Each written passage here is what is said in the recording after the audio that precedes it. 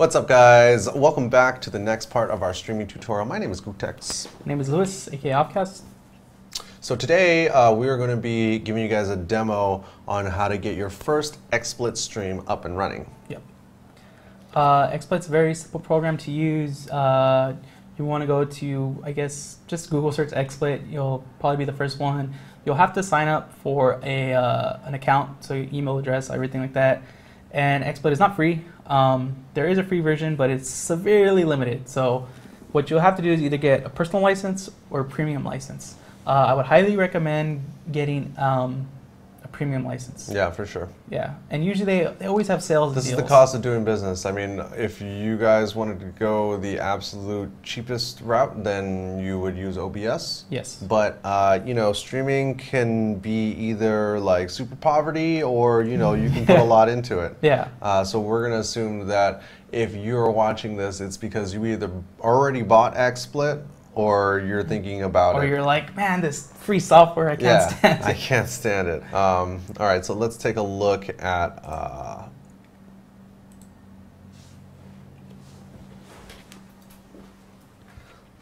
minor technical difficulty. Oh, all right, there we go. All right, we're back. Okay. So this is the XSplit window, and you'll notice that there's 12 scenes, and each scene is basically a different shot that you could switch to. So for example, you could have your webcam on scene 1, and then your game feed on scene 2, and then a video that you're gonna play during your break as scene 3, and then scene 4 is like sponsor slides, stuff like that. Yeah, or even just like your social media links. Mm-hmm. So basically, this area right here is going to be listing the scene sources that you add. You can add them via here. You can add, there's different options and stuff like that. For this one, we're just going to be working with camera and screen region. You can remove them, and then when you add sources, they all have their specific settings. This here is your microphone input. So what XSplit considers your microphone is like things you either put into line in or mic in, or let's say like a headset. Mm-hmm. Those are all considered mics. This here is considered your system sounds. So that could be like if you're playing Spotify in the background, you're watching a YouTube video. Or it could also be the dings of Windows. Yes, or all this stuff. So that's where the system sounds comes from.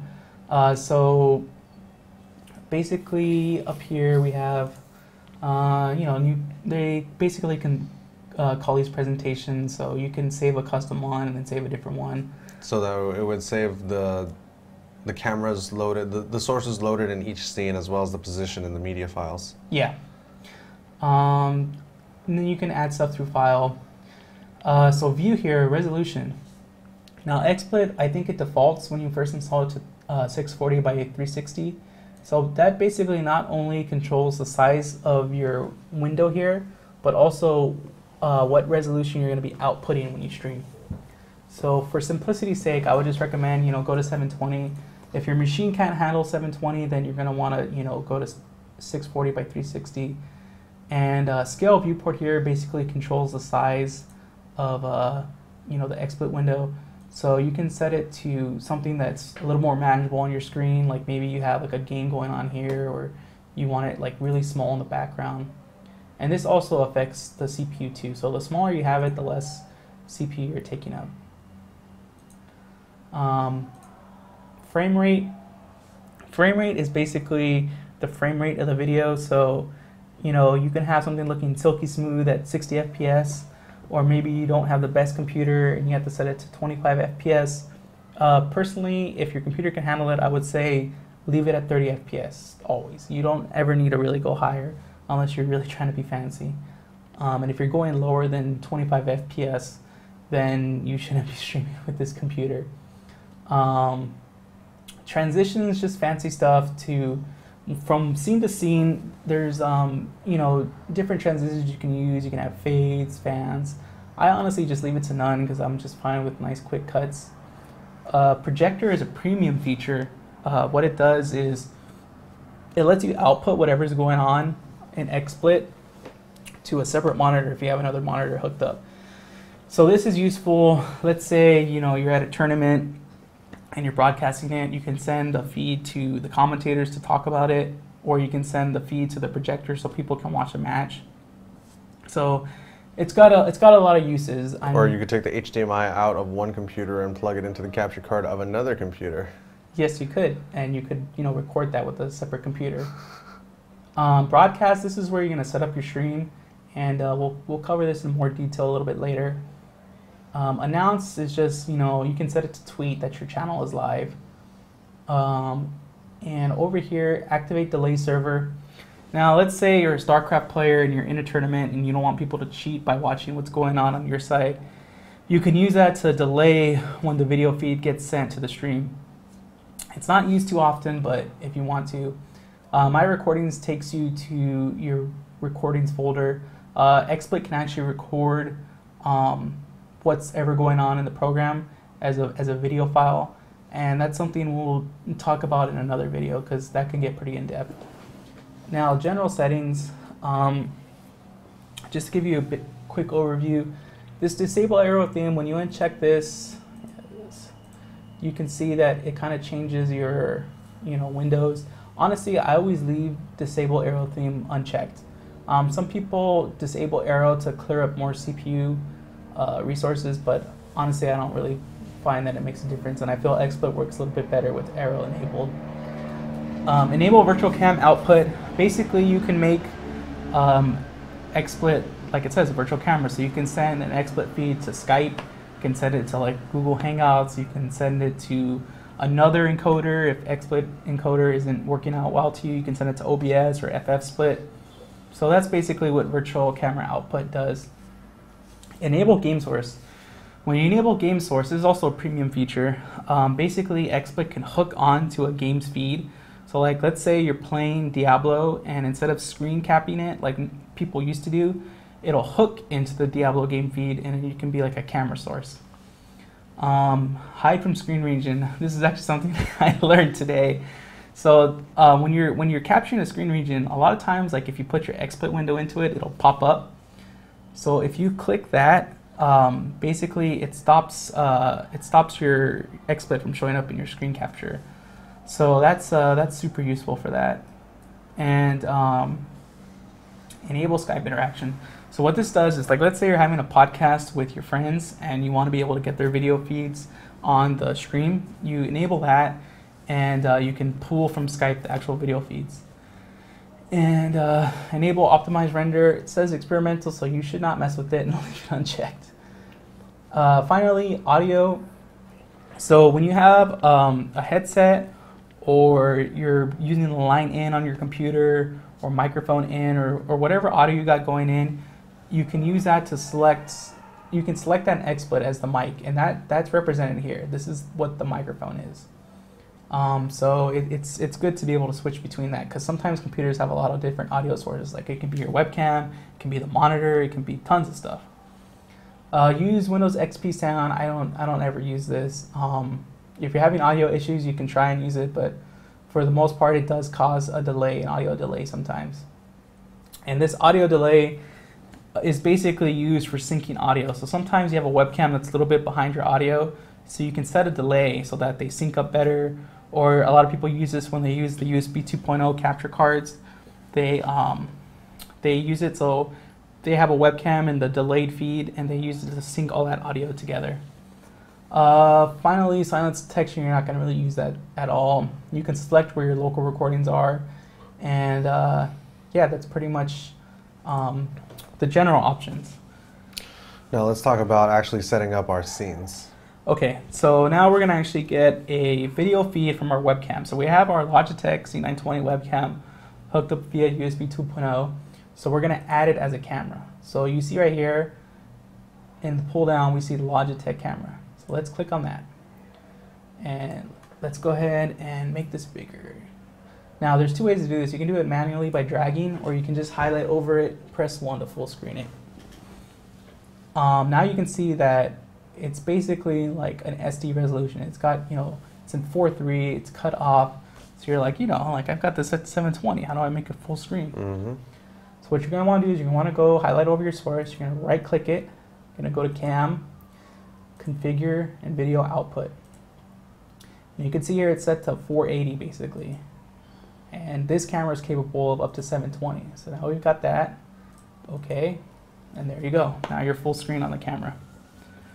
Now, this camera actually has some little bit more advanced features to set up stuff. So what you do is you go to configure, you go to video input, and if you installed your drivers, you basically have this option. So let's go ahead and move this over here. Let's move this over here.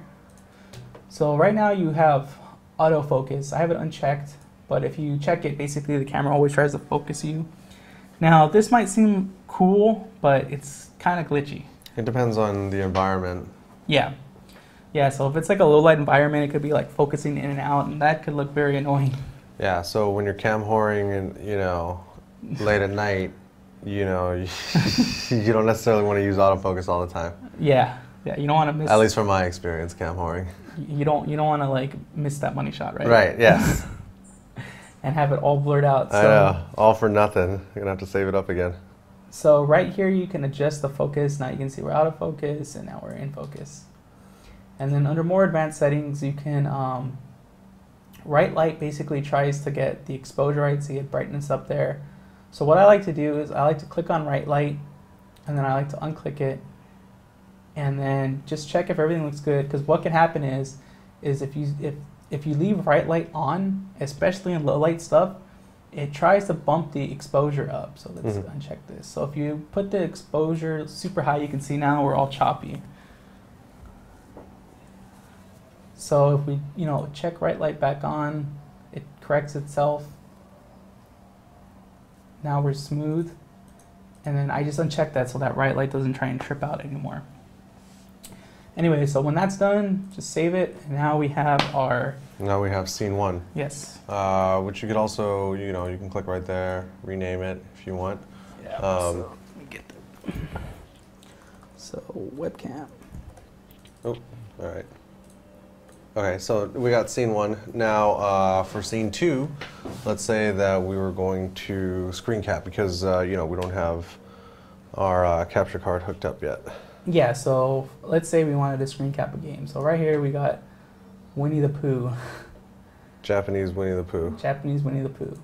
So what we're gonna do is we're just gonna go to add screen region, and just, I mean, you'll probably be more accurate with this than I am, but just for demo's sake, do that. And actually, let's see, because you can see Xsplit is popping up into our screen region. Apply there. And there you go, now it's off. So now you can do this, we'll just manually resize it right here. Oops. So right here, you can see that because of the screen region we got, it's not, filling up the whole scene. So one option you can do is you can go to settings and layout and uncheck keep aspect ratio, and it'll stretch it out. But as you mentioned, there's actually good uses for this, right? Yeah, if you pull the screen back to the left, now you have this big empty screen on the screen real estate on the right that you could use for things like putting your channel's logo or your Twitter name, or a link to your site or any other kind of pertinent information. So you could either use a graphic. You could either use, like, let's say, a PNG on the right-hand side of the screen, or you could just use the built-in text features of Xsplit. Either one of them would work. Yeah, so imagine if the graphic on the right was formatted specifically for it, then you guys would be able to see how that was used. Yeah, you could put, Twitter, social media. Yeah, so that, you just sometimes have to be creative with your screen real estate if the resolutions of the sources sometimes just don't match up. So now we would be able to switch between scene one and scene two, and you'll notice that since we have our transitions set to none, that nothing happens. But just to demo it, if you want to give it the real like a super, Yeah. like a super 80s music video. Yeah. And you could play around with those. But anyway, so now we have 2 scenes. So now, if we were going to be hosting our Winnie the Pooh live stream, we would, open it up and be like, "Hey, what's up, guys? Welcome to our Winnie the Pooh live stream. Now we're going to switch to Winnie the Pooh, and now we're going to play some games." But let's say that our 3rd scene, we wanted it to be like, our social media channels, right? Or maybe like a still image. Yeah. Or an image, or a video. Yeah. And we could drop that in there. Yeah, totally. It's really, we could outlay every use you can, but this is kind of like the experimentation part of streaming where you can figure out ways to make your broadcast more engaging. And honestly, it's probably the funnest part of streaming is doing that. Is like, how can I make this cooler? How can I make this different? Right. But yeah, that's a basic overview of all the features of XSplit as a program and how to add your video feeds to it. Right. And so once you got all this stuff set up and set up your channels, then you would just hit the button and you would go live. But we'll get into all of those settings because there's additional XSplit configuration stuff that if you really wanted to delve into the meat of XSplit, it's all there. But at least now you have your scene set up. Yeah, so the next subject will be actually configuring XSplit to send out a stable video feed that's watchable by your audience. Awesome. So sit tight for that. Thanks for watching, guys. We'll see you later.